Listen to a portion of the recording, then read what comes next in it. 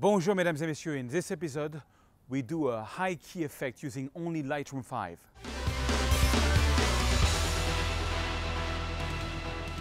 Bonjour mesdames et messieurs and welcome to episode 60 of my photography, Lightroom and Photoshop tips. My name is Serge Ramelli, I'm a French photographer living in Paris, France, and we are in Paris and I'm really happy to be here. Last week I was with my friend Kelvin and we showed you how to use Photoshop elements to first retouch two RAW files and then merge them into a panorama. This is the final result. You can check out last week's episode. This week, I'm going to show you how to do a very cool high key, high key blown out type effect. This is the before photo and this is the after photo.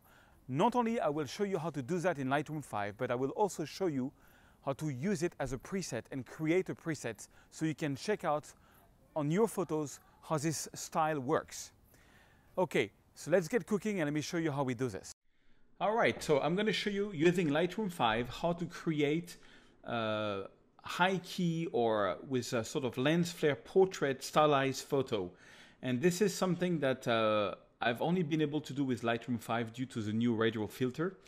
And so first I'm going to retouch this portrait photo. It's like a lifestyle photo. This is some friends which are getting married and it's the pre-wedding shots.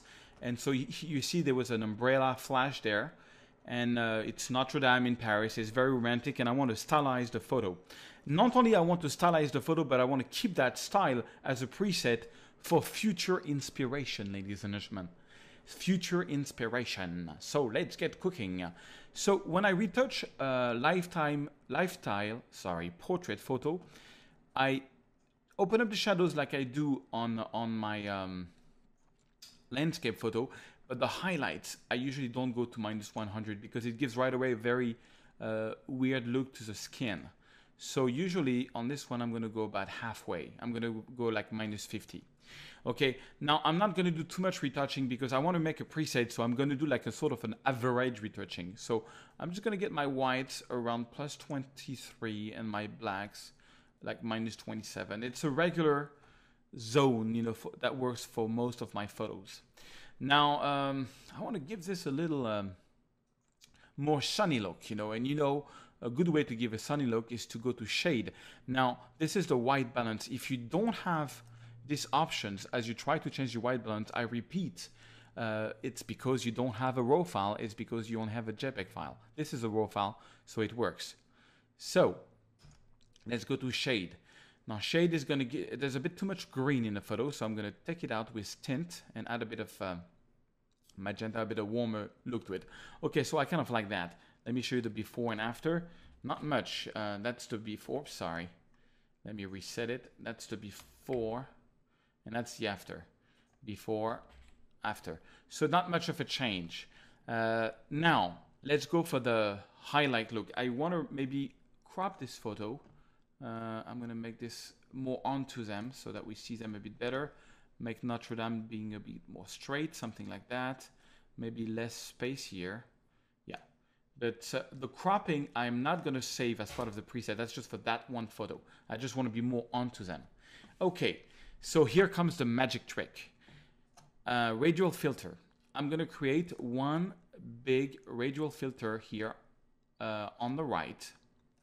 Okay, now really big, and I'm going to click on Invert Mask. What that does, well, if I don't click on Invert Mask, let's say I boost up the exposure, what that does, it boosts the exposure everywhere except in the radial filter. I don't want that. I want the opposite of that. So Invert Mask.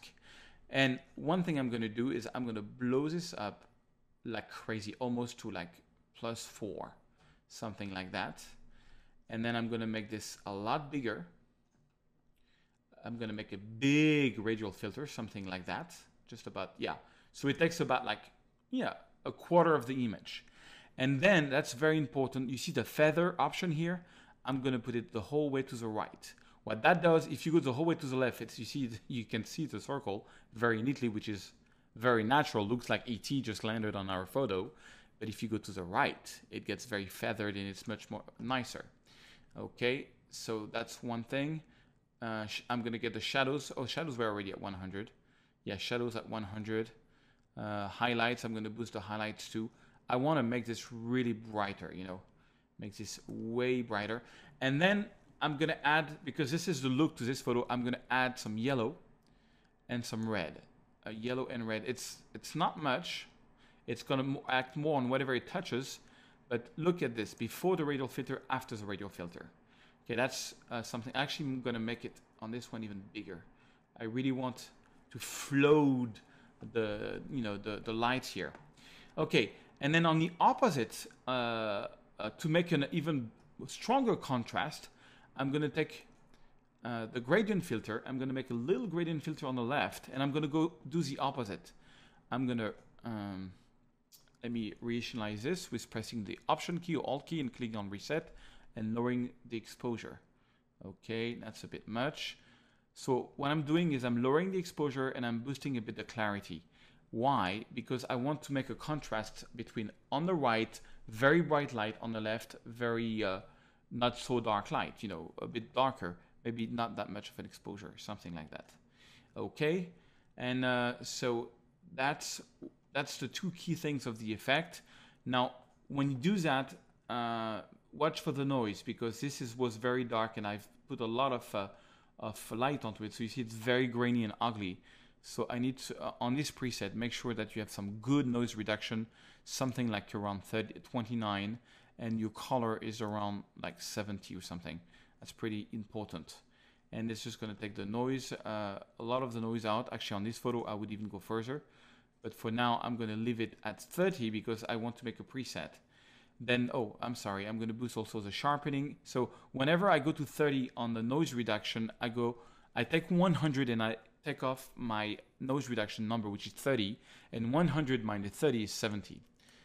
And these are, you know, about numbers. You don't need to be so exact. And then make sure you put the masking around 30 or 40. For those who don't follow my episodes, the masking, what that does is if you press on the Option key and you press on the masking, you see that everything which is black is not going to get sharpened, and anything which is white is going to get sharpened. Basically, only the borders are getting sharpened, which is kind of like what we want. So we got a kind of a nice photo. Let me show you the before again. That's the before. Okay, and that's the after. I'm sorry. Let me just go back there. Okay. And so it's kind of a neat look, you know. Now, once you've got the look that you want, well, you can just save it as a preset. So I'm going to go to my preset. You see, I got a folder there called Photo Surge. That's like some of my best preset. I'm going to click on plus, and I'm going to make sure that I'm into the folder Photo Surge. I'm going to call this high key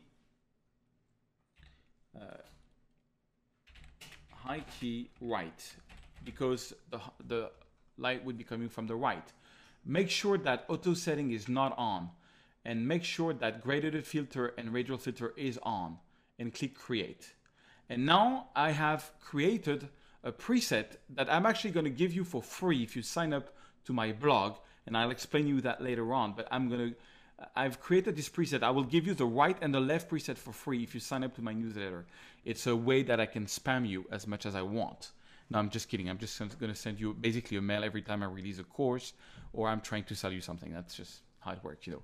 Need to pay the bills also. So anyways, that's the high key thing. Now, once you've done the preset, you can just take, this is just a raw file from the same series, by the way. Let me just click on this one. Okay, it's lagging. Okay, here we are. And then I can now just go to my left, where there's my preset in my photo search folder. I've got this high key right, and I just click on it, and magic. It's beautiful. Let me take another photo from the same gentleman, and let's just high key right, and I click on it, and boom, I've got a style. Now you have to understand that preset is just a starting point. It's just a way for inspiration. You know, it's just, yeah, I can just click on this as a preset from an earlier episode, and this is another look. You know, I can just click back on that, you know, or go to this. I use preset for inspiration. And I think this one is pretty cool because the high key look is something which is very popular on 500px. It works really well on lifestyle portraits. So now, if you want to get the presets for free, all you have to do, ladies and gentlemen, it's pretty simple, is go to my website, which is photosearch.com. And then you go to news, sign up. And when you come there, you just put your name and your email. Then I will send you a newsletter every time I get a new tutorial out, a new podcast out. So you will get it by mail. But also you will get a confidential page called the goodies page. And on this page, you have thousands and thousands of free presets and raw files, values for hundreds and hundreds of dollars, because some of these photos have a lot of value to me and have a lot of values even with galleries. And you get all that for free. All you have to do is sign up for the newsletter. Last but not least, if you want me to do a tutorial on something specific or you have some difficulty, please leave a comment below this video on YouTube so that I can see what you think of that video and what you would like me to do a tutorial on. Voila, thank you very much for your attention, and let's get back to the studio. Okay guys, I hope you liked that tutorial. I've got some great news for the black and white fans. The new tutorial from Jean-Michel Berthe is out, The Art of Black and White, Part 2, Landscape. Here you can see some of the final results. It's very different from number 1. If you have done number 1, you will see it's very different. There's a whole bunch of new techniques that Jean-Michel is showing, and you should really check it out.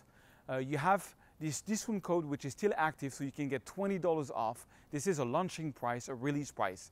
Thank you very much for being there, guys, and I will see you next week.